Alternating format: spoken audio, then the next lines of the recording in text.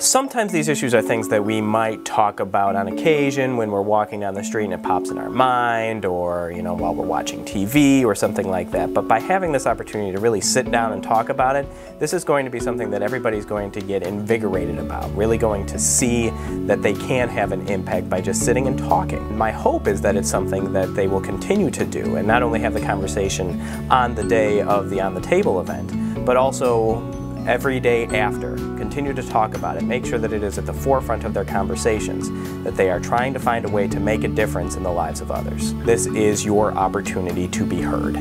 So many times we'll talk about it with our friends and neighbors, just a one-off conversation, but now this is the opportunity to make sure that those who have the resources and the abilities to put those ideas into practice are going to hear it and are going to do something about it.